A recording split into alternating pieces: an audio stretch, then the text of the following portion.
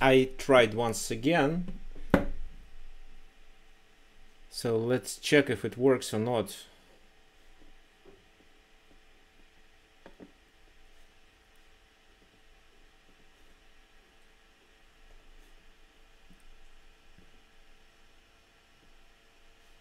Not, looks like not.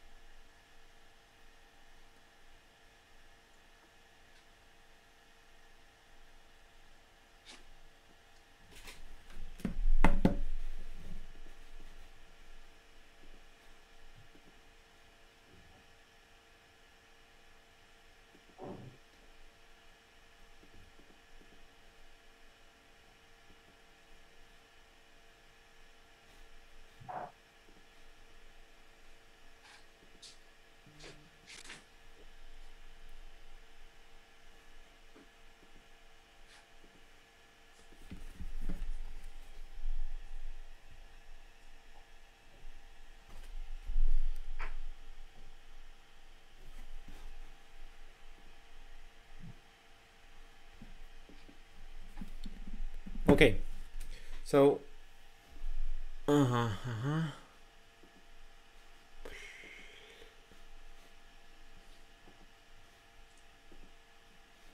Hello everyone, this is FIDE Master Victor Newstroev and FIDE Master Nikolai Yordanov at TheChessWorld.com. We are going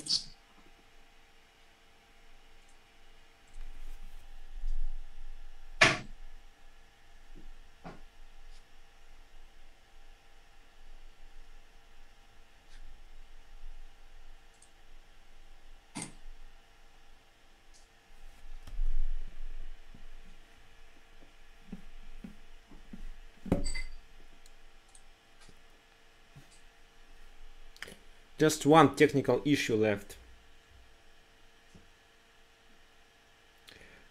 Yes, well, if you refresh our page, TheChessWorld.com masterclass video,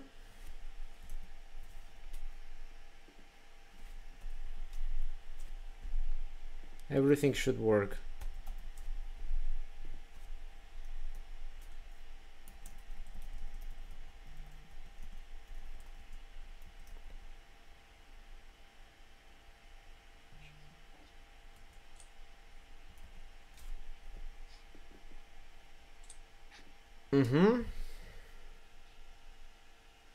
Yeah, we cannot see the chat, but at least we can see that the stream is working.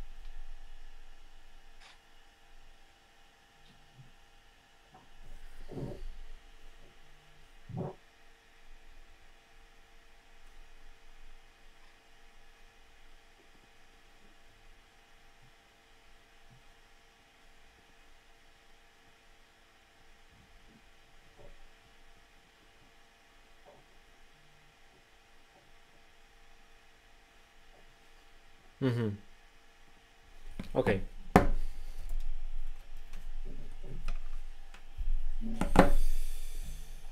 I know how to deal with it. Just a moment, everything will be fixed soon. Just to maybe just 1 minute and everything will be fixed.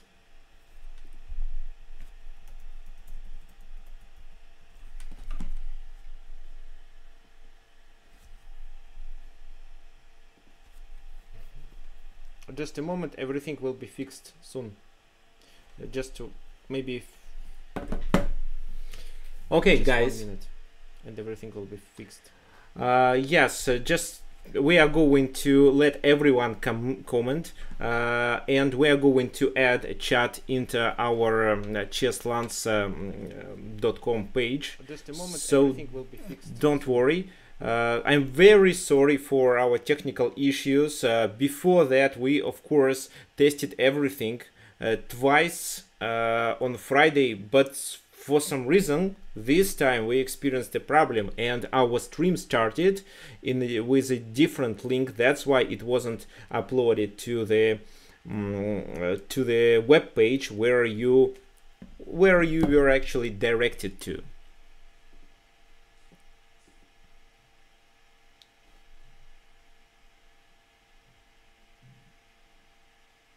Yeah, everything should be good. So let me introduce myself. My name is FIDE Master Viktor Neustroyev, and this is FIDE Master Nikolai Yordanov from Bulgaria.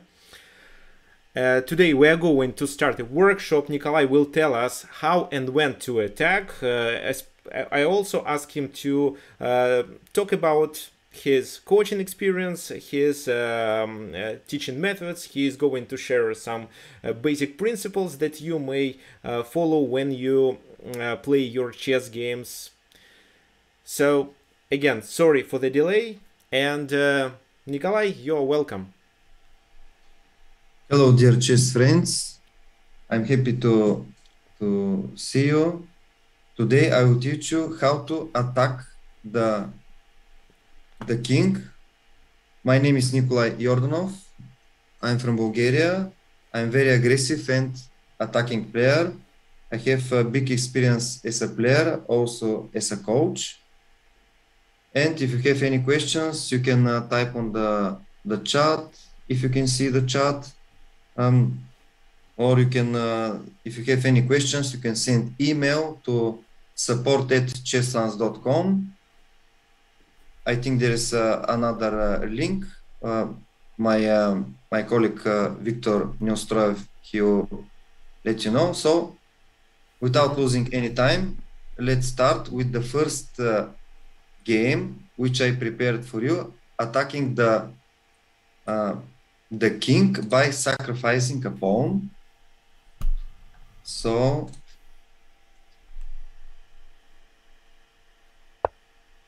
I think everything's fine now.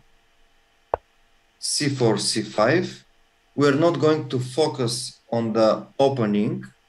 By the way, the opening it's played very well, but we are not going to focus the opening. We're going to focus how to attack the king, how to create weaknesses against the king, and how to win the game. Knight f3, knight f6, d4, c takes on d4, knight takes on d4, e5, knight b5, d5, bishop c5. Now we're sacrificing a pawn, e3, castle, knight 5c3, e4.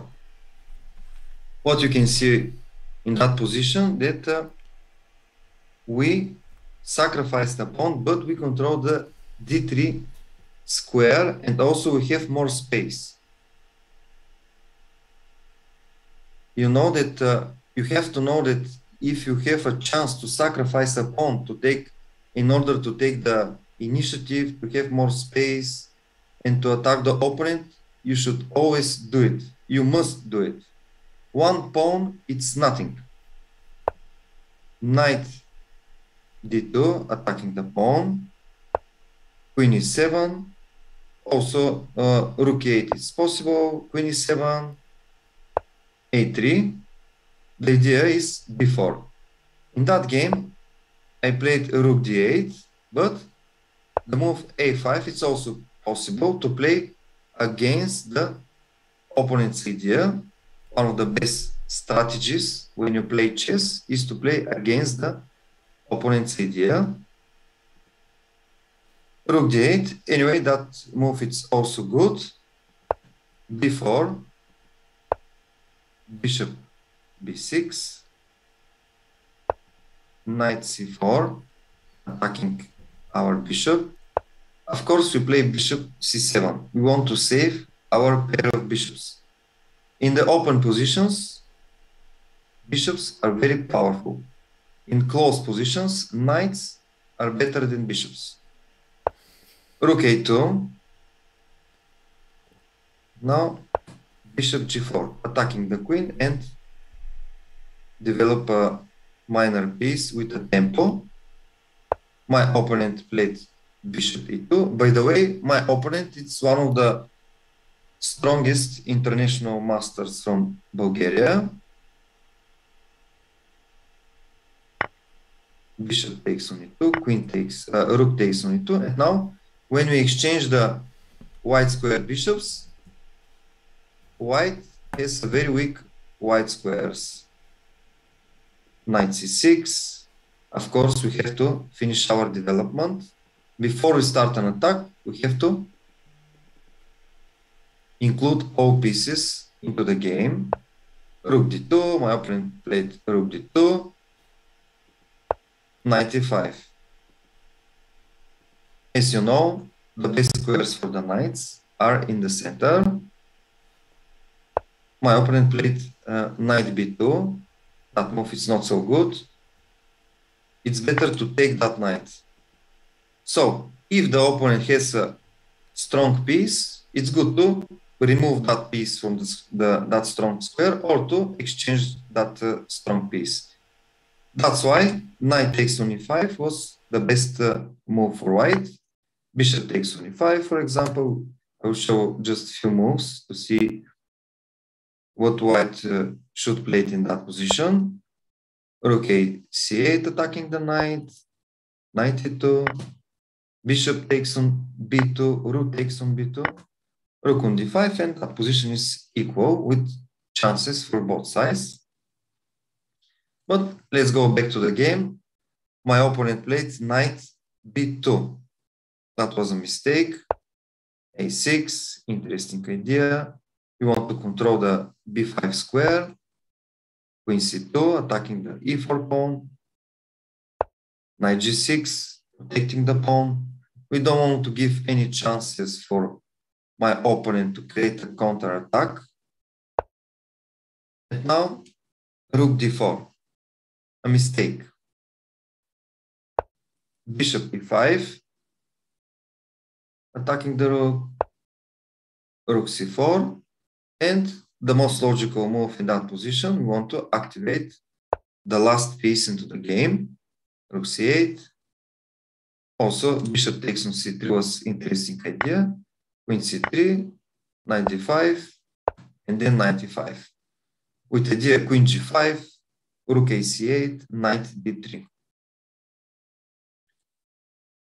In the game, I played rook ac8, also good move. Knight takes on e4. Rook takes, knight takes on f6, check, queen takes, knight takes on c4, and now rook c8. Too many pieces are pinned in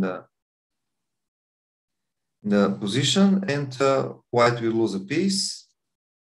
You know, pin is one of the basic tactics in chess.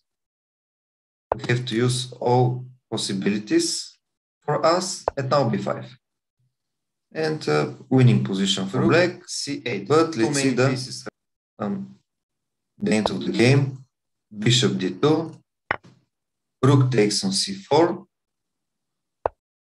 queen d3, and now What do you think was the best move here for black? Unfortunately, I don't see the chat and the comment. Probably I will ask Victor to tell me how to see your comments. Or if it's not possible, I will continue with... Nikolai, yes, it's possible. You can find these comments on TheChessWorld.com masterclass video. Another way to find it is on YouTube. This is the link I messaged you here in chat. So here... I think it's fine. I think it's fine. Yes, I see in the comment. I see the last comment is I still don't understand A6. Is that correct? Yes, that's correct. Okay, perfect. Okay, perfect. We will go back to the move A6.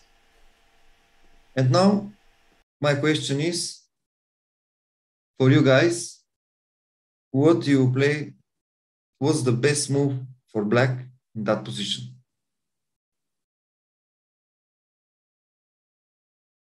I'll give you 2-3 minutes. I'll give you a few minutes to think, and then I will show you the correct move. John says bishop d6, queen e5. Okay, interesting idea, but is there any better move? That position? What about Peter? Sorry if Mark, if I don't spell your names correctly. Jirka says rook h4. Okay.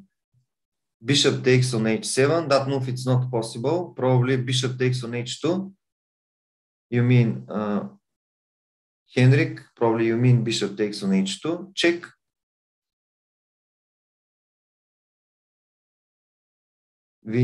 Vincita, sorry if I don't spell your name correctly.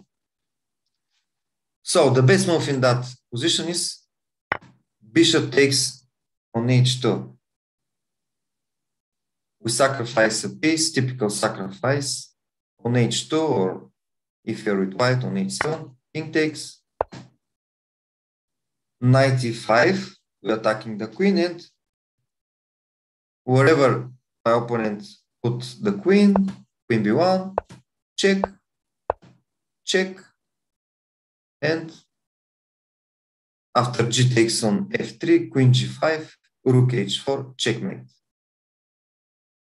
So that's the line. So I want to answer the question. Vincita asked me about that move a6. I will go back just a little bit. Just a second. a6. That move, the idea of that move is to control the b5 square, and the move knight b5 it's not possible. So if my opponent castle, for example, if my opponent castle, and if I want to play queen d6 with the idea queen takes on h2, that move, knight b5, it's not possible. That's the idea of that move.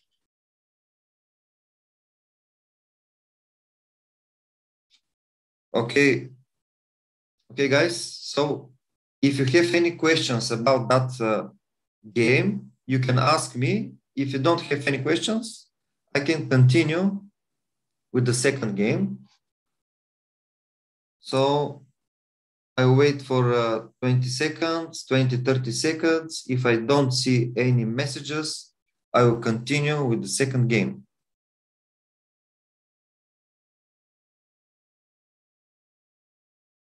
Nikolai, I have a question. If speaking about the combination where you played bishop to h2, Was it possible to deliver a check on h2 with the bishop, then play queen h4, and after that queen h4, then relocate the knight to g4 by playing knight e5 with a temper and then knight g4? Would it work? It's just a second, so we can and now knight g4. Knight g4. No, probably they probably rook somewhere. Rook somewhere or queen f2. Queen f2. Okay, I will play. Think. Okay, let's go. Let's check that line. If rook somewhere, check. And now, no, I don't want to take the pawn on g2. I would like to use my rook on c4. So let's play knight e3, because this move attacks the g2 pawn. So I'm threatening now with two mates, rook h4 and queen takes g2. Okay, that move is also interesting, but my move is faster. Yeah, your move is better, but can we find a better move with the queen? What if they retreat not to b1 but to a different place after we play knight to e5? Here. Probably queen e2. Oh no, I wanted. Well, you started with knight e5 move. Yeah, actually, this is a better option. Yeah, I think queen knight e5, queen. Well, yes, queen e2 doesn't make sense. Or well, no, queen e2 doesn't make sense because it takes the square from the king. Yes. So, well, if queen e2, we will play your idea knight g4.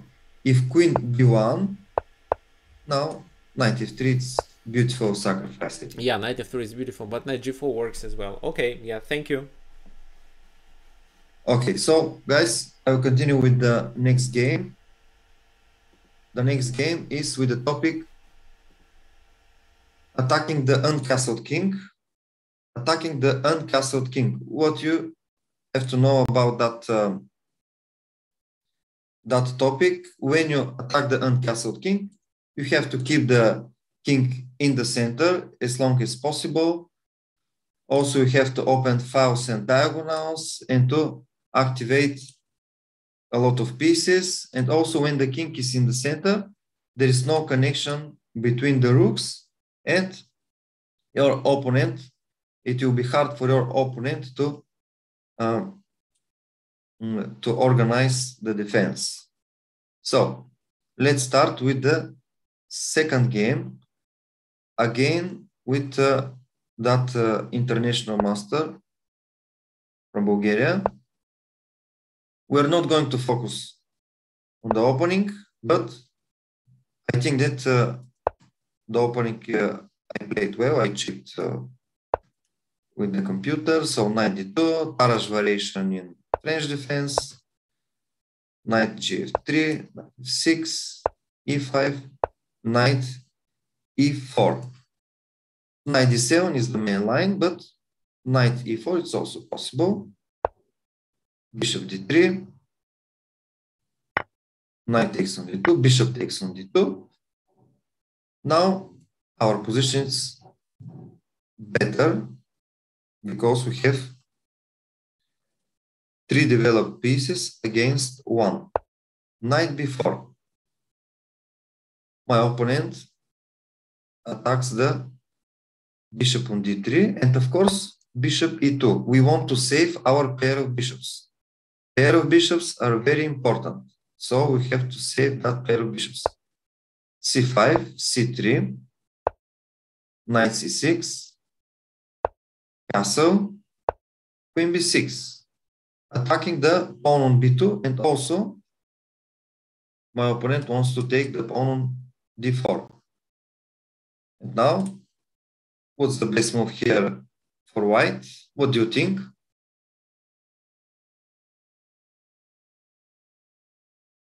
I'm waiting for your comments.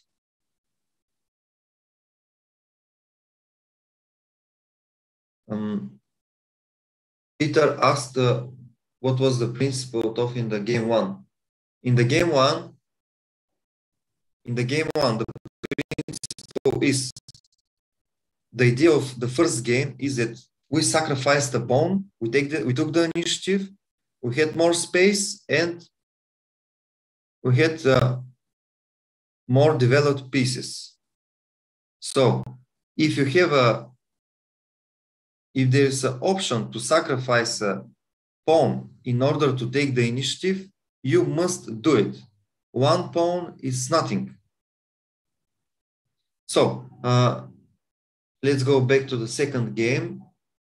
Vincita, c4 or b4. Paul, queen, c2. Henrik, bishop e3. Any other ideas, my friends?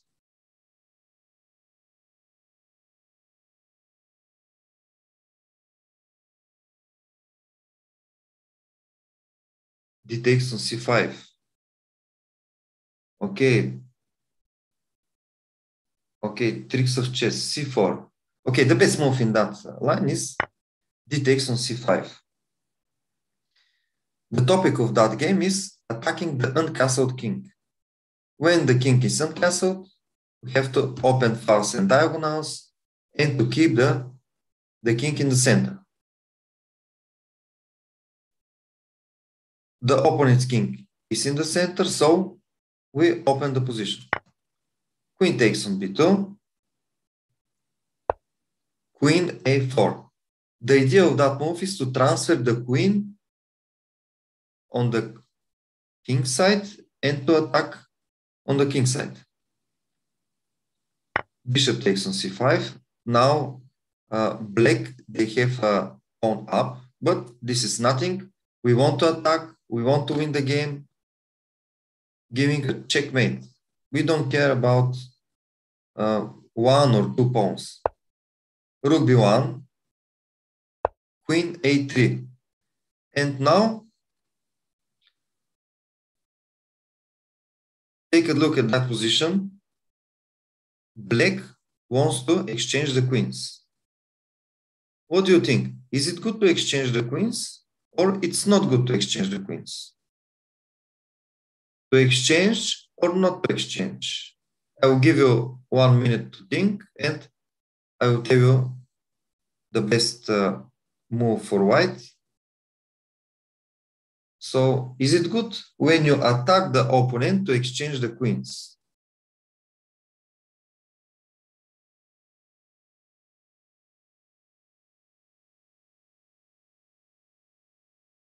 No. Of course, Vincita. Exactly. Queen g4. We have to avoid exchanging the queens. Queen g4. When we attack the opponent, every exchange is bad for us. So exchanging the queens, it's not good. Bishop f8. Exactly. Rook b3. We develop our rook with a tempo, and now you will see we will start a monster attack against the king.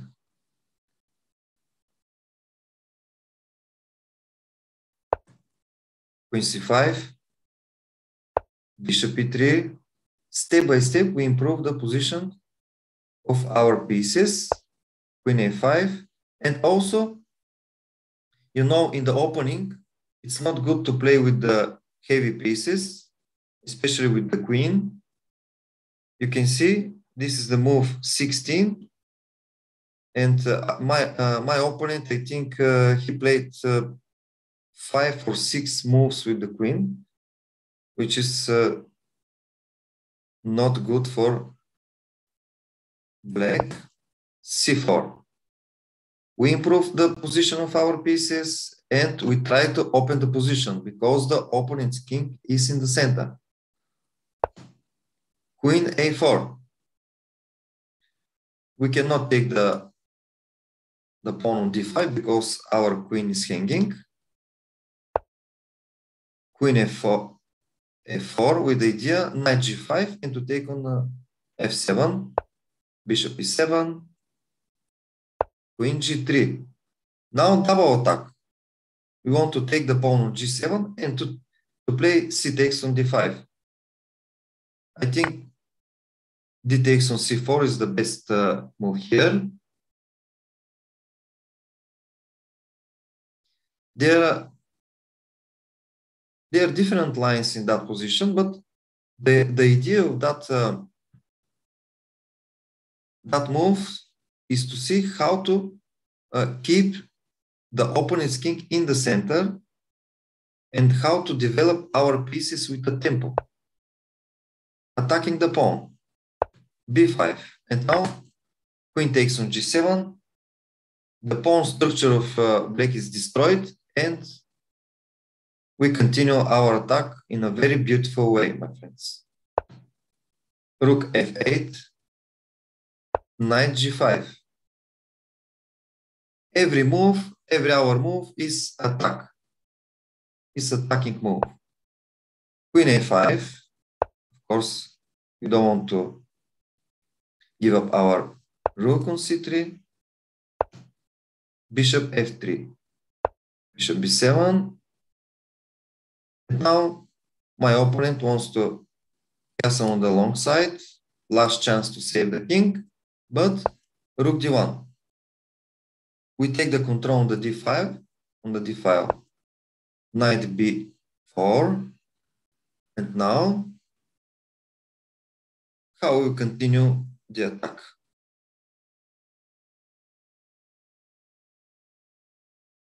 White to move.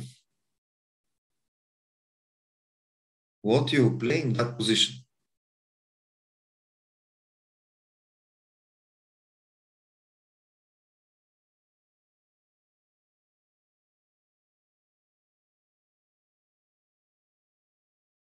I will give you 2-3 minutes and then I will continue.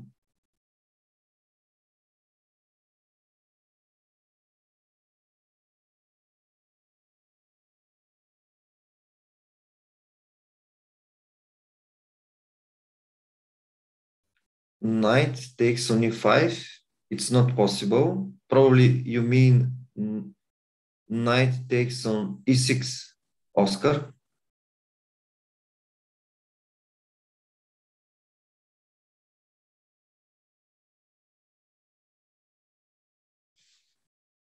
Okay. Henrik also, knight takes on e6. Of course, knight takes on e6. It's not possible, d takes on e6 because bishop h5 checkmate. Very nice tactic. Queen c8. Bishop takes. Knight takes on f8. Of course, we won an exchange and we have a completely winning position. Now it's time to take another free pawn. Knight d3. e6. That move is not possible because the queen is hanging. Castle. On the move 30, my opponent castled. So it's move 30, yes.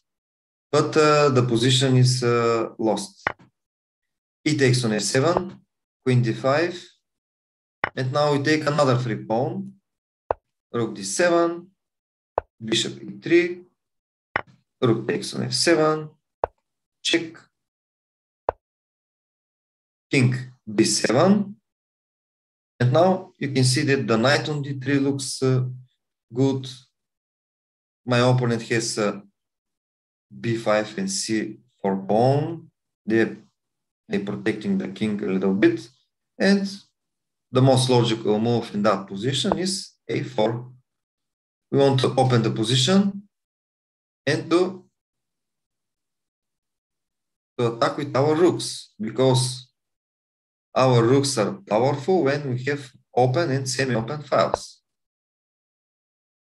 And now we have a passed pawn a5, queen f5, a6 check, king a8. We don't want to exchange the queens because when we do our attack, it's not good to exchange the queens. Queen h4. We want to checkmate. Queen d5. And now rook a5. A wonderful end of the game. If black takes the rook on a5, queen e4 check and queen e8. And my opponent resigned. That was the second game with the topic attacking the uncastled king. So remember, after he gets, black connected their pawns, but in chess, you know, we have to give a checkmate on the opponent's king. It's not important how many pawns he has more. It's important to give a checkmate to our opponent. So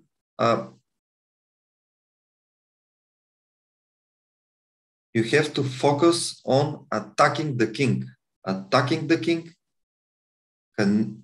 creating weaknesses, and activating all pieces. If you have any questions, I will answer to your questions regarding to that game. So, if the opponent king is uncastled, so after move 8 or 10, if our king is protected and the opponent's king is in the center, we have to open files and diagonals to keep the opponent's king in the center and to activate our pieces very fast. Thank you, Jakil, for your comment. Very nice attacking game. So if you don't have any questions, I will continue with the third game. Okay, the third game is with the topic attacking the castle king. So when we do attack on the castle king, we have to evaluate the position very well and to make sure that we have more attacking pieces than our opponent has defenders. So more attacking pieces than defenders of the opponent. d4, knight f6, c5, d5, b5, Benko gambit, one of my favorite gambits. That game I played against one also very strong international master.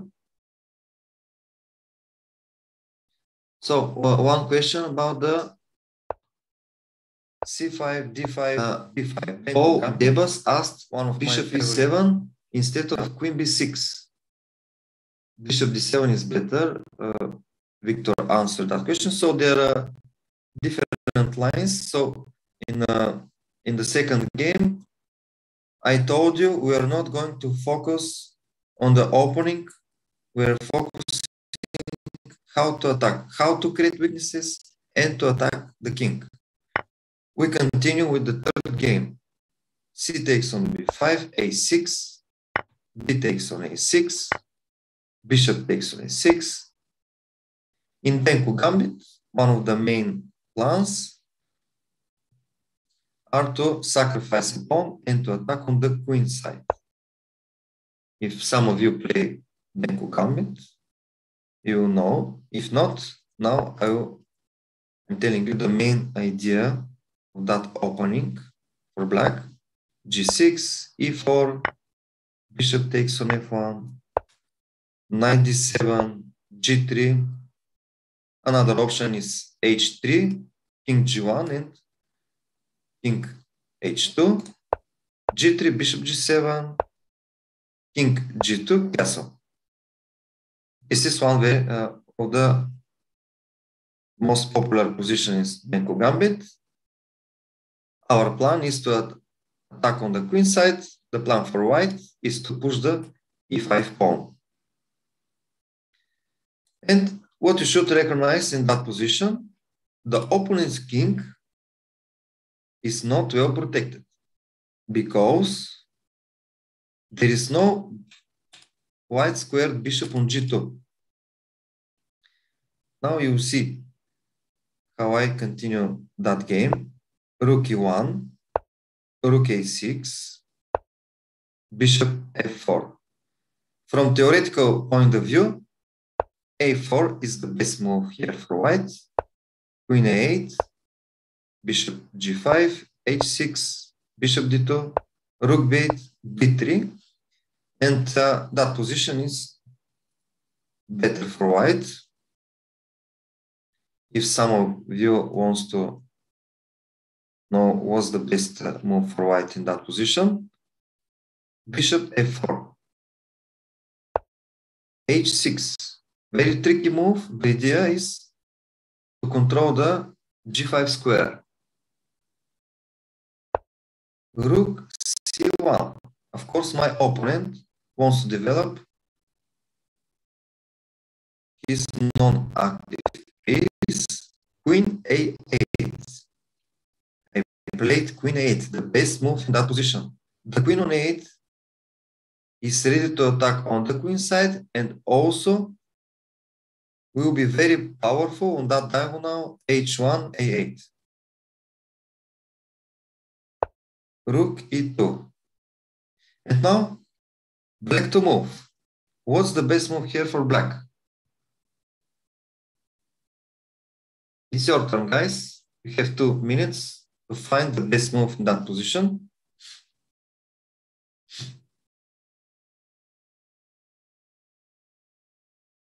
Switch your brains on attacking mode. Don't think about defense. Think about how to attack.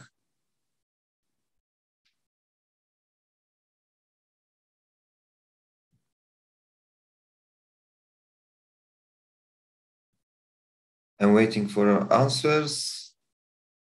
Take your time.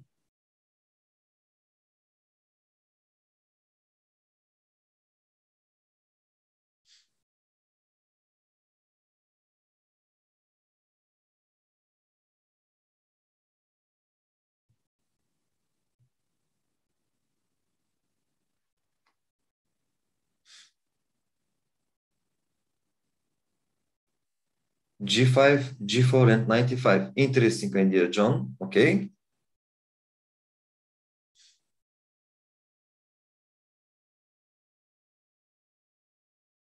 F5. Okay.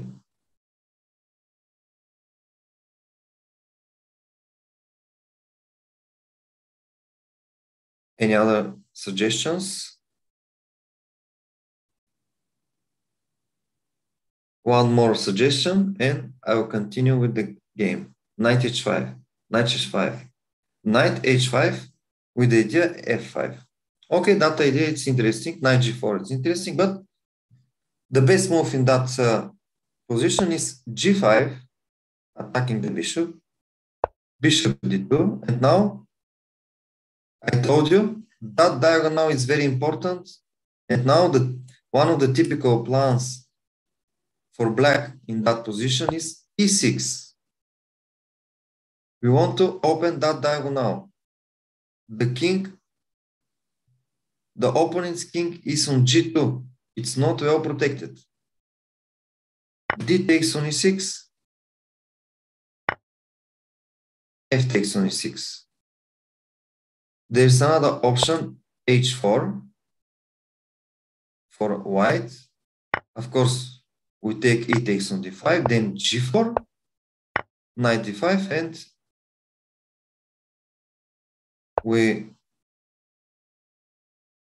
the position is equal, but I think that our attack will be faster than the opponent's. So that's it. One interesting line.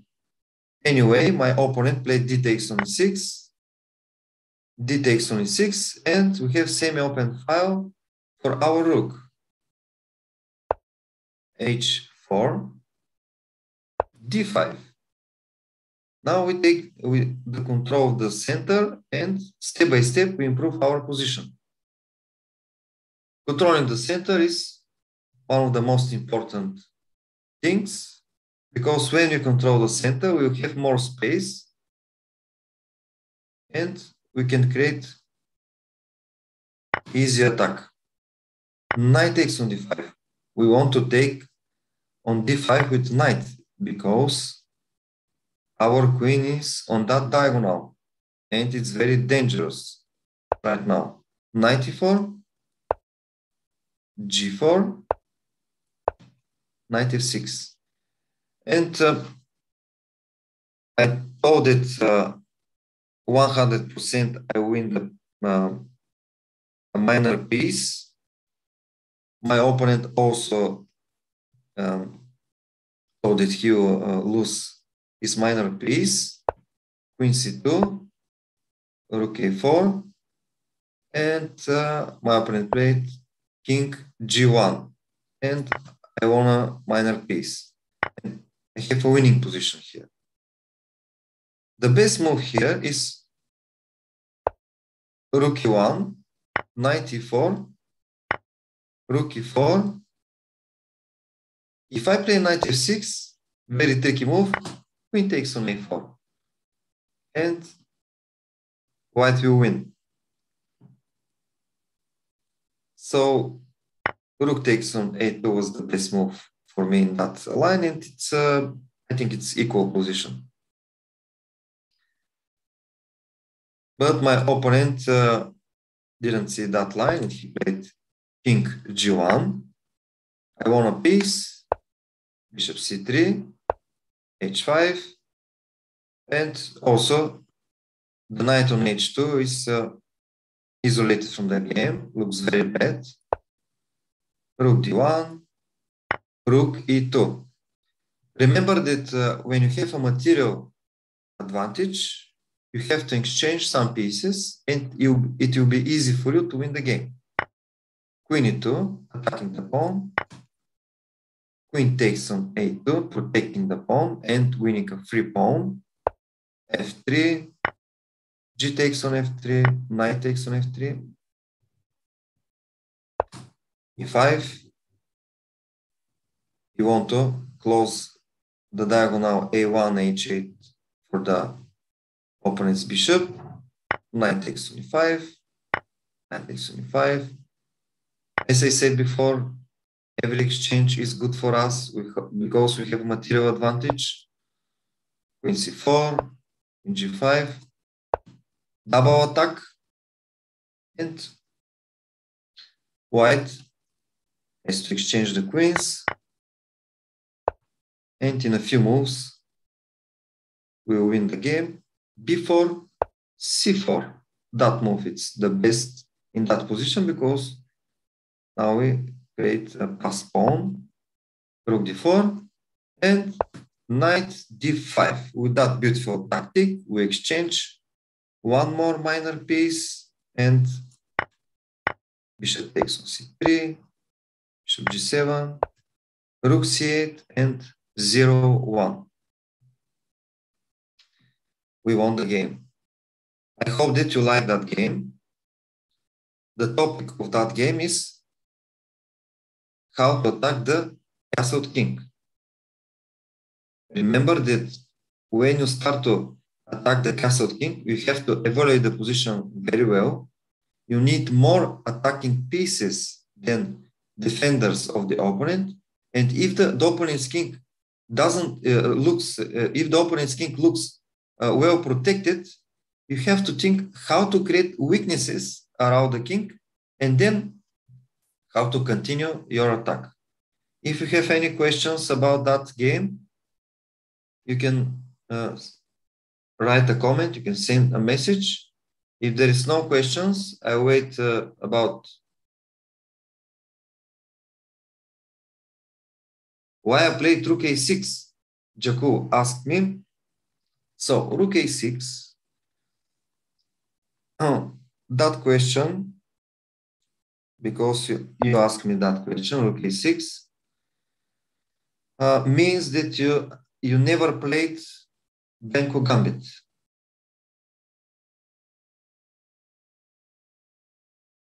Benko Gambit, it's very interesting opening. If you're intermediate players, I recommend to start learning gambits and don't evaluate the position with computer. If you just start to play chess, it's good to learn gambits and to learn how to attack and to not to be scared to sacrifice pieces. Yes, so in Benko Gambit, Rook A6 is one of the typical ideas for black in that position, Jaku. So this is one of the plans. The idea is, by the way, to attack that pawns. The idea is to attack that pawns. To play Rook A6, Rook A6, Queen A8, Rook B8, and to attack the pawns on the queen side. But also another idea is not to attack that pawns, is to play E6 and to attack the pawn on D5. The name of the gambit is Benko Gambit. Siddhartha. Okay, so if you don't have any questions, I will move to the next game. I hope that you like that game. So the next game, attacking the king with an isolated pawn. There are a lot of information about how to attack with an isolated pawn, but I will tell you the main things. I have written that plans and ideas on my computer, of course. If you want, you can send a message to Chesslands. You can send a message to Chesslands, and we can send you the plans and ideas when you attack the king, what you should do. So, attacking the king with an isolated pawn. If you have the isolated pawn, you have to keep more pieces on the board, and 99% you attack on the king side. Also, if you're with white, you have the d4 pawn isolated. So another idea is to push that isolated pawn, and the light squared bishop is very important for us. So it's not good to exchange that bishop. Also, if you play against the isolated pawn, it's good to exchange pieces to block that pawn and to attack the isolated pawn, because that isolated pawn is weak. We have a weakness. So let's move to the game. That game I played against one grandmaster from Georgia, I think. E4, C6, Caro-Kann defense. Caro-Kann defense, one of the favorite openings of Anatoly Karpov, 12th world chess champion. C4, knight f6, knight c3, e6. This is a theory, by the way. C takes on d5, knight takes on d5, a3. The idea of that move is to control the b4 square. Bishop e7, bishop d3. Of course, we have to develop our minor pieces rapidly. Castle, castle, knight f6, bishop c2, with the idea of queen d3 and to attack the h7 pawn, b6, queen d3, bishop b7. And now we have to think how to activate our non-active pieces. Rook e1. The idea is to control the e5 square. Also, we can jump with the rook e3, rook h3 in some moment, and d5. When you have an isolated pawn, remember that it's always possible to push that pawn. And if he takes with the pawn, you can play knight d4, and we can make that bishop very bad. Queen c8. if g6, we can play bishop h6, rook ad1, rook c8, and now h4. This is a typical move against that pawns f7, g6, h7. Bishop g5, it's also interesting move, but remember the idea. The idea is when opponent has f7, g6, h7 pawn around the king, that move h4, h5, it's always very interesting and powerful. So let's go back to the game. Queen c8, knight g5. Our opponent is well protected. So if you want to attack the opponent's king, we have to create the weaknesses around the king. That's why we play knight g5, knight g5. Bishop g5, also interesting idea. Peter said bishop g5. With the idea, bishop takes on f6 and queen h7 checkmate. Bishop h6, queen e3, g6, and again our move, h4. And we have a very strong position. I played knight g5, bishop a6, that move is a mistake. If rook d8, we can play d5 to sacrifice the pawn, and then you can take the pawn h7. There is one line I analyzed with the computer. I will show very, very quickly. It's not so important, but f3, and we have a slightly better position. But only remember that every time when you have an isolated pawn, we can push that pawn and to create attack. Bishop a6, queen h3. We want to attack the h7 pawn and to create weaknesses around the opponent's king. Knight f3. Rook d8, attacking our pawn. Of course, development and protecting. We don't want to give up our pawn on d4. Bishop f8. And now the most logical move in that position is to activate our last non-active piece to the game. Queen b7. I played queen g3 with the idea bishop takes on h6, trying to create more weaknesses around the king, but there is another option here for white, another attacking move. Can you try to find that move instead of queen g3?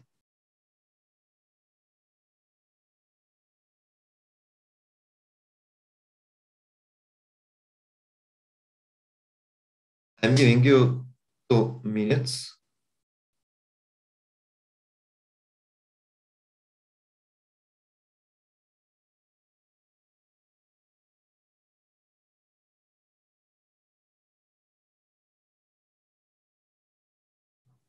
Okay, John wants to play bishop takes on h6 instead of bishop e3. Also, I will tell you in a few minutes something when you start an attack.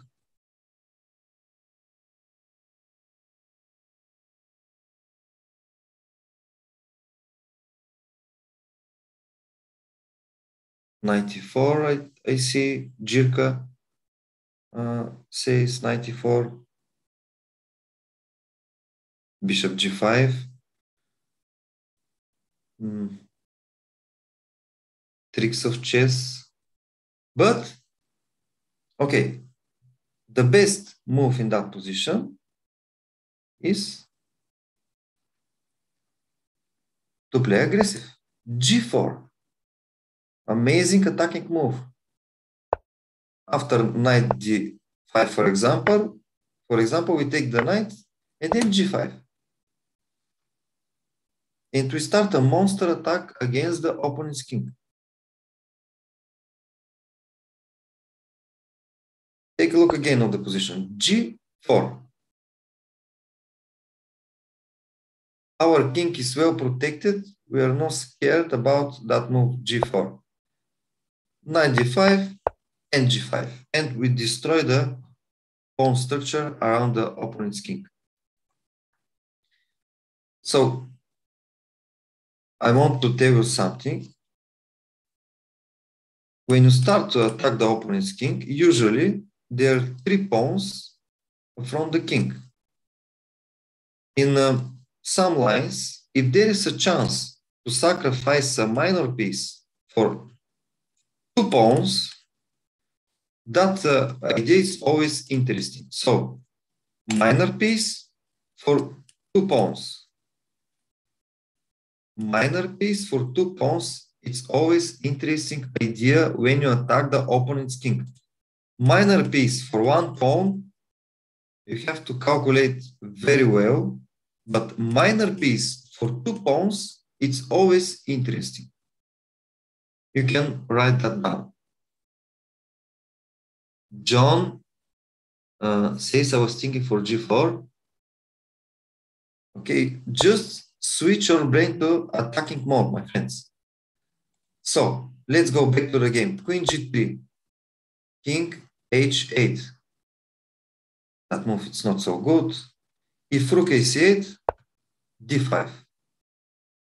Again, remember, when you have an isolated pawn, pushing the isolated pawn, it's always interesting idea. E takes on d5, bishop takes on h6, and now we can play bishop f4, queen h3 with attack. My opponent, she played king h8, queen h4. You want to take the pawn on h6, and the knight on f6 is hanging. Rook ac8, bishop g5. We just want to improve the position of our bishop.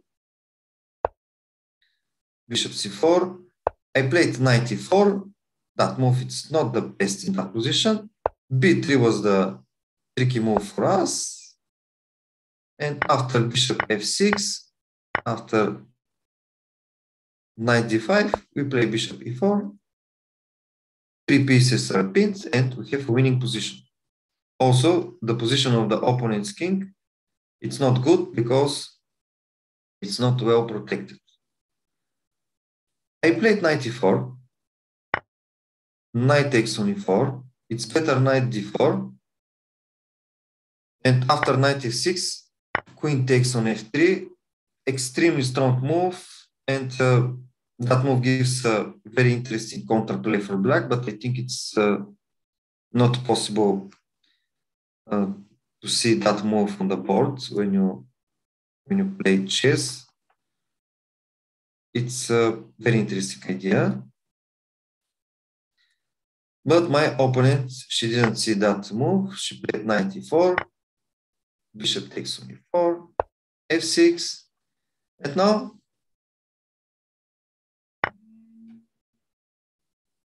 I took the bishop, f takes on g5, and as you can see, white has weak light squares against the king, and we're going to use that advantage. Queen h5 with idea queen g6, queen h7, king g8, queen g6, bishop d6, check. We want checkmate, check, knight g5, 1-0. And it's not possible for our opponent to defend from that checkmate. Remember that when before we start an attack, we have to activate all pieces into the game. And when we have an isolated pawn, it's important to provoke our opponent to push one of the defending pawns affront their king. And then it will be easy for us to attack the king. I hope that you liked that example with the topic attacking the king with the isolated pawn. Show the that's the my opponent resigned. Queen takes on f3. Queen takes on f3. Okay, tricks of chess asked me to show queen takes on f3. Now, the best move in that position is knight g4, and absolutely unclear position. Knight g5. Why my opponent? Why she resigned? Because I want a checkmate. It's not possible for you to defend the h7 square. If you take the knight, queen h5, checkmate. So after two moves, black will be a checkmate. The black king will be a checkmate. So that's why my opponent, she resigned. Any other questions, my friends, about that game?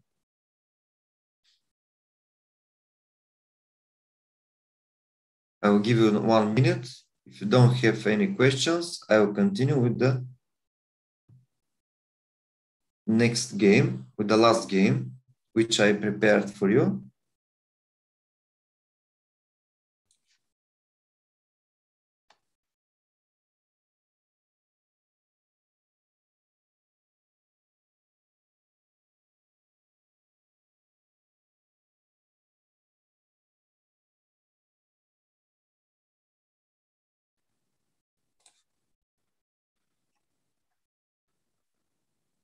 Is it possible, tricks of chess, is it possible to advance the f pawn in order to start the attack? Of course, when you have an isolated pawn, it's possible to prepare f4, f5. That idea, it's very typical when you have an isolated pawn. One of the masters in that position, one of the grandmasters who played that idea, f4, f5, it's Botvinnik, one of the world chess champions.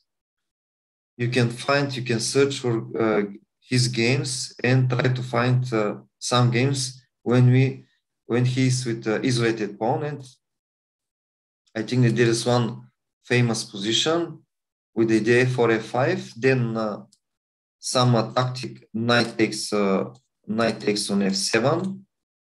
I think, if I remember well, this attack reminds me of Mikhail Suba. John, I have his books, and that games which I prepared for you is from my own experience.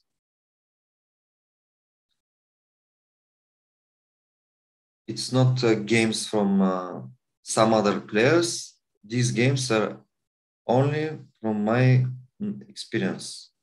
So let's go. Let's move to the next game. The topic is opposite side castling attack. You can see a lot of information in internet about how to attack with opposite side castling attack, but in a very simple explanation, when there's we castle on the king side, for example, our opponent castle on the queen side, the simple plan for both sides is to attack the enemy king, and the best way to attack is pushing the pawns against the opponent's king and try to destroy the protection of the king. The protection of the king usually is the pawn, so our pawns wants to destroy the pawns of the opponent. Also, another interesting idea is to sacrifice a piece from the opponent's king in order to open files and diagonals and to create an attack. Similar attacking style. Okay, perfect. So Mikhail Suba play my style. That's good for him. So let's start with the fifth game. E4, D6, D4, knight F6, knight C3, G6, bishop E3, C6. One of the ideas for black is to play B5, but that move is not dangerous for us. I played that game against also one very strong international master from Bulgaria. H3 prophylaxis. We prevent the move knight G4 and bishop G4. Knight D7, knight F3, C7, bishop D3. We received some kind of tutorial position. You know, at the beginning of the game, we have to control the center and rapidly to develop our minor pieces. If you want to be a successful chess player, we have to follow that basic strategy principles in every stage of the game. B5. If B4, knight E2, knight G3. That move, it's not dangerous. Queen D2. And now, with that move, we have two options: to castle on the king side or to castle on the queen side. Bishop B7. Now, castle. We finish our development and we are ready for attack. My opponent played that move A6. Very big strategic mistake. Black are late with their development and their king is in the center. What we should do after A6? I'm waiting you for your answers. So remember the first game, which I showed you about 40 minutes ago. The opponent's king is in the center. What's the best move here for white?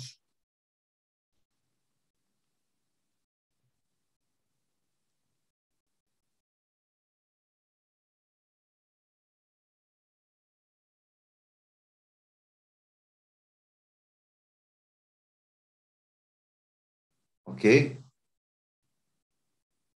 We have to open the center. Of course, my friends. We have to open the center and E5 is the best move. I told you that every time when we have a chance to sacrifice a pawn in order to take the initiative and to activate more pieces into the game, we must do it. Knight E5. My opponent accepts the sacrifice, and you can see that middle game position, and black king is in the center, and the opponent's king also looks very bad because the opponent's king is in front of the pawns, and she can be under attack. And what I told you, if we want to attack the opponent, we must activate all pieces. Bishop F4, that move is better. Knight, Queen D4. Now, why that move is better? Because there is some tricky line. If Rook F1, if Bishop G7, with the idea castle on the king side, we have a very strong move, bishop on H6. That's why Rook F1 is a better move. And after Queen C7, then Bishop F4. I played Bishop F4, and then my opponent had a chance to play Queen C5, and after Rook E1, bishop g7. And now black can castle on the king side. That's why that move is better than that move. But it's hard to see everything on the chessboard when you play chess. It's easy when you use a computer, but it's not easy when you don't have a engine next to you. Queen d4, rook e1. And now castle on the long side. That move is a self-destruction for black because their king is not well protected about the pawn by the pawns.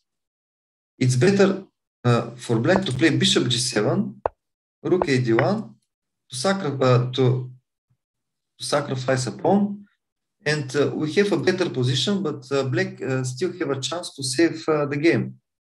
But after castle on the long side, you can see that their king is not protected. And now we continue rook a d1.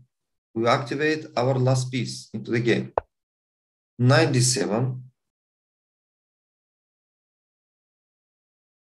What technique? Bishop e3. I see one question from Alex Delgado.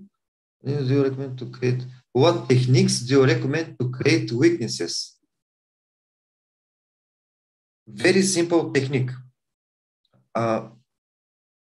Very simple technique to create weaknesses. First, you have to evaluate the position very well to find that weakness and then to attack the weakness. If there is no weaknesses on the board, you have to think how to create the weaknesses.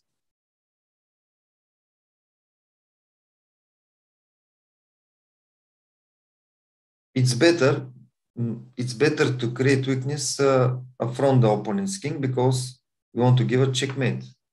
That's the final purpose of the game. So let's go back to the game.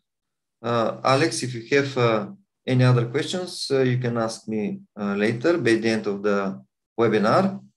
Bishop e3, queen d6, knight e4. Simple move. We want to centralize our knight. And we centralize our knight with the tempo. The best option is to play our move with the tempo. Queen d5, b3. That simple move, it's very interesting with the idea c4 and to destroy the pawn structure from the opponent's king. Computer says some other lines, but b3 is still one of the top moves and one of the strongest human moves. b3, bishop g7, c4, double attack. Queen h5, knight g3, queen h4. And now black's queen looks a little bit isolated from the game. And I don't see any counterplay for black on the king side. Then, of course, if you want to destroy the protection of the king, we have to exchange some pawns from that king. C takes on d5, A takes on d5, bishop takes on d5. Remember that if you want to be a very good attacking players, you have to be ready to sacrifice and to calculate a lot of variations and to calculate very well. If black accept the sacrifice, queen a5 with the rook c1, bishop c6, queen takes on d5, and after a few moves we'll give a checkmate, or we will have a piece up. Knight e5, queen c2, rook d1, rook takes on d1, rook d8. And now I will give you a few options and you say me what's the best move for white. To take the rook on d8, to play bishop f1, or to play rook c1. So rook d8, bishop f1, or rook c1. What's the best move here for white? I told you some principles before, and let's see who knows that principles and who remember that principles.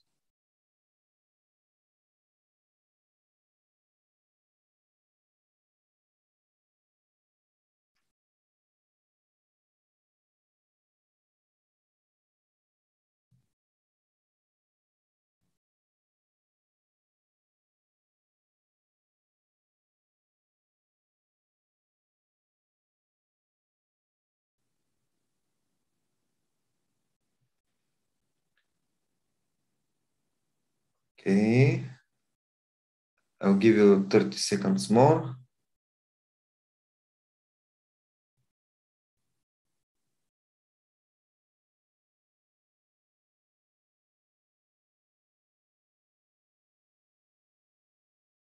So, what I told you before, when you attack the opponent, it's not good to exchange pieces. Computer says rook takes on d8, but that move is not logical. It's not good. Rook c1, the best move in that position. You want to have more pieces for the attack. Rook d5, attacking the bishop, a4, protecting the bishop and moving our fast pawn forward. King d7. Now my opponent wants to take the bishop, bishop c4, knight c4, b takes on c4, rook d4, bishop takes, we won an exchange and we have a complete winning position. Now our opponent wants to take the knight on g3, queen b3, protecting the knight and attacking the bishop on b7, bishop c8, queen f3, attacking the pawn, knight e2. The idea of that move is to play rook d1 and to take the bishop.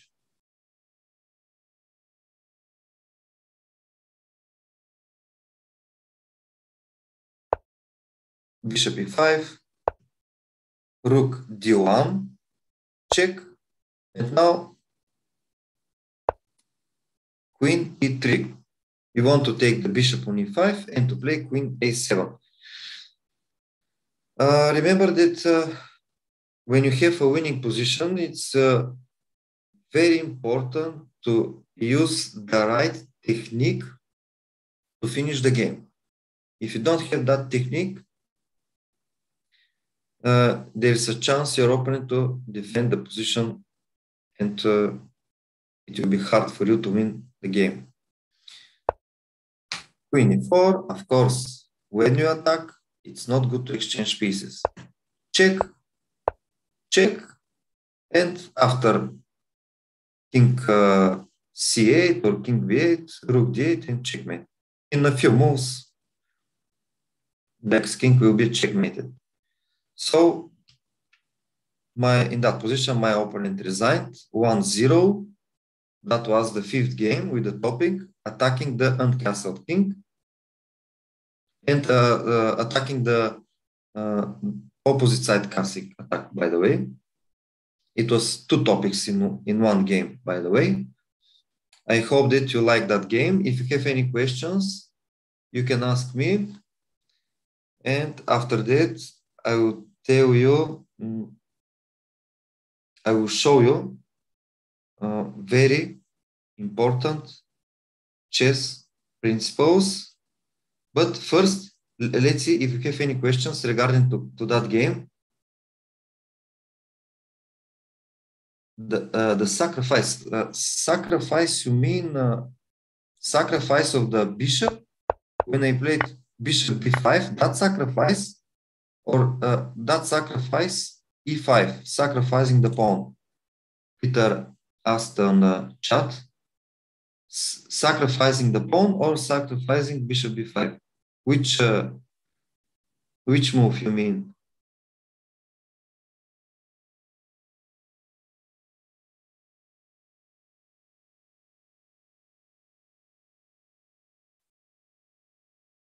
Sacrificing a pawn, I think it's clear that sacrifice to open the position and to attack the opponent's king.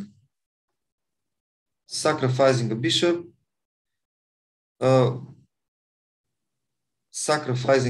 that move, if you switch, I told you, if you switch your brain on attacking mode, you have to be ready to calculate, to sacrifice, to think how to create some checkmate in a few moves. So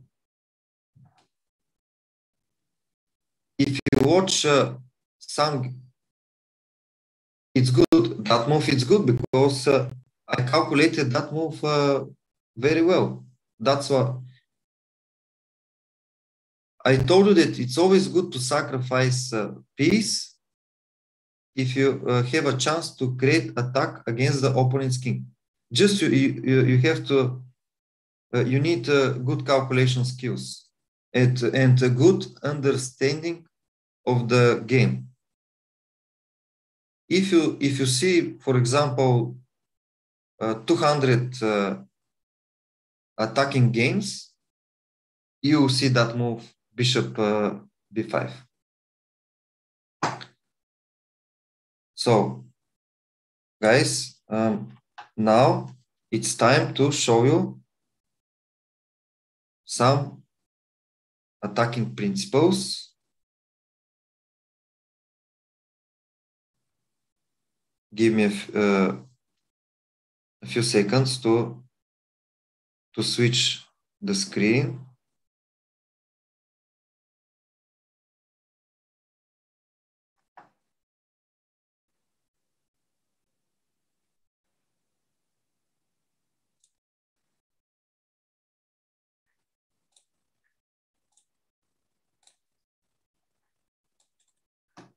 Okay. Can you see the principles right now, my friends?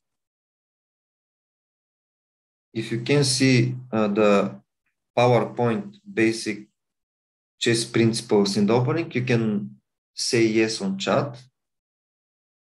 And I will show you some interesting principles, and we will finish our webinar.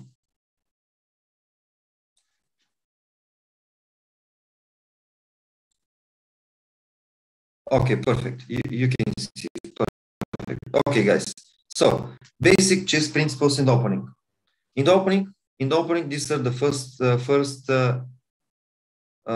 8-10 moves. So, in the opening, you have to fight for the center, rapidly development of all minor pieces, protecting the king, usually with the castle. And it's not good to move the same piece twice during the opening. Also, it's not good to trade active piece for a passive piece. And it's not good to develop heavy pieces before the minor pieces in the opening. The first 8 or 10 moves. Usually, this is the opening. First 8 or 10 moves. Next slideshow.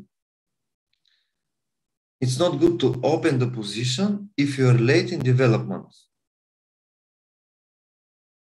We need more active pieces and then to open the position. Also, if we castle on the king side, we will receive a more safe position than castling on the queen side. If you want to have if you want to play a very aggressive game, you castle on the queen side, and the game will be very aggressive. Also, it's good to prevent the opponent from castling, and then it will be easy for us to attacking the king. It's good to have more space. Also, when we push our pawns forward, we have more space and we control the center. And one of the ideas is to push our pawns in the center, one of the basic principles. Another interesting principles in the middle game. So basic chess principles in the middle game. When we have a material advantage, we should exchange pieces. You saw I think in the second game, you saw that we followed that principle. When the opponent has active pieces, we try to remove them from wherever they are, or to exchange them. So if the opponent has a good piece, we don't want to see that piece on that square. Also, we always exchange our weak or inactive piece for active piece of the opponent. When we put pawns in the color of the enemy bishop, we make him weaker. So if we want our bishop to be strong, we need more squares. If the opponent's bishop doesn't have more squares where he can play with that bishop, so the bishop is bad. And if there is a chance to sacrifice a pawn and to develop our pieces faster and to take the initiative, we must do it. We saw that example in the second game. Basic chess principles in the middle games. When you start an attack, it's not good to exchange pieces, especially the queens. When we start an attack, we have to include all pieces. And when we are under attack, we have to exchange pieces. And the strength of the opponent's attack will decrease. So when you attack, it's not good to exchange pieces. When you are under attack, we have to exchange pieces. And in the middle game, our king must be protected. The best defenders are the pawns and the knights. And the last slide which I want to show is how to evaluate the position. We have to, when we evaluate the position, first we have to see how is the material balance, how are the kings, are they safe or no, piece activity, active pieces, is there any active pieces or non-active pieces, how is the pawn structure, is there any weak pawns on the board, and how is the position without queens. So these are the slideshows which I prepared for you. So Miguel asked to send the link with that presentation. I cannot send the link, but you can send the email to support@chesslance.com, and my colleagues, they will send you that's principles. So if you have any questions regarding to the lesson, if you want some information, ask on support@chesslance.com. So that was the webinar from me. I hope that you like that session. And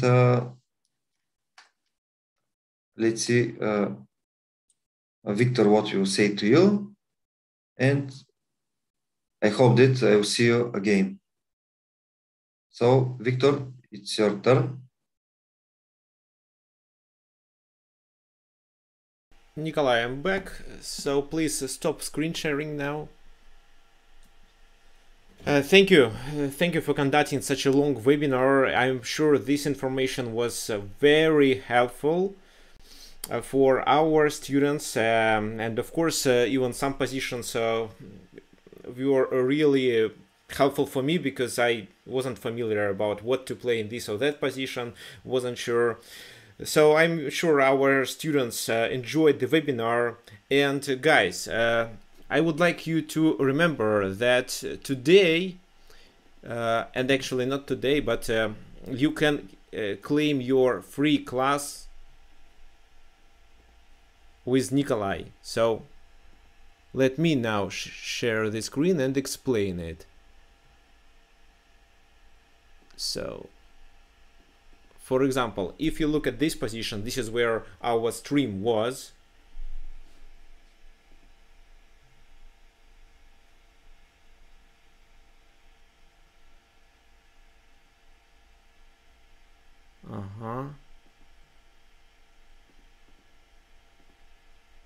Okay, I don't think you see it.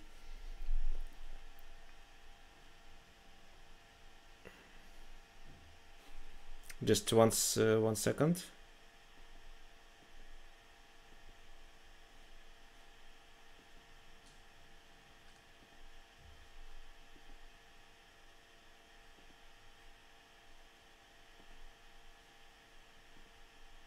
For example, on this web page, you can click here to sign up for your lesson, and let's look what happens. So you may choose your teacher, FIDE Master Nikolai Yordanov, and order a free class schedule and successfully have a class with Nikolai where he can probably explain something new to you. So use this link, and if you no, actually you can also order a 1-hour class with Nikolai. Let me show how to do it. This is our main page, TheChessWorld.com. You click here coaches. For example, this is here you click coaches. This is the list of our coaches. You find Nikolai, it's here. Then you can book a test lesson, which is free, but it's only a 20 minutes class. Or you can book a 1-hour class. So you click here, book a lesson. And then you choose day, time, and schedule. I also want you to remember that if you book a 1-hour class with FIDE Master Nikolai Yordanov today, you will get a complimentary gift card for $20, and you can this card can be redeemed at TheChessWorld.com. To get this card, you just simply have to book a 1-hour class and send an email to us at support@chesslands.com.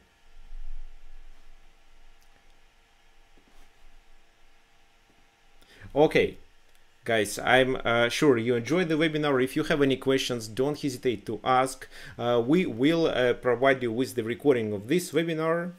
So I think everyone enjoyed, and if there are no questions, then let's finish. If you have some questions left, you can email us, and we will announce another workshop with our other coach next week.